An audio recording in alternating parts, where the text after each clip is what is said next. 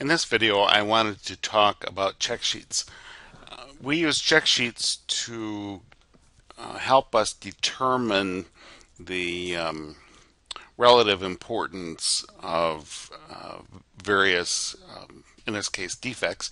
And the other thing we do with it is it gives us a graphical representation of those defects. We will use it as a data collection mechanism, of course, to feed some of our other charts or quality tools. And so, without further ado here, you can see pretty much what a check sheet is from this Excel spreadsheet. We have two columns basically. I added a third here just for fun, but it was basically two columns. One is a defect and the other is the count.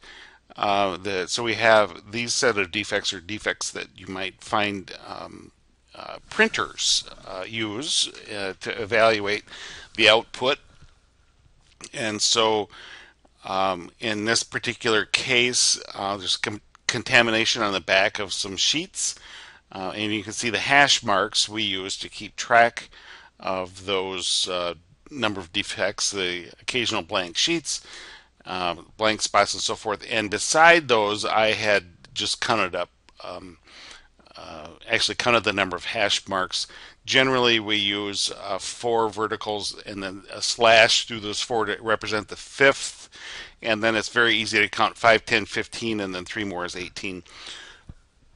5, 10, 15 for the next one, and so forth. So that's basically the check sheet. You can see from a graphical point of view that you didn't have to count to see that there was more for the contamination on the back than the others. Again, this is a very simple, basic tool that's used. And a lot of times it's the very first tool we will use. So, and it is one of the 7 basic quality tools.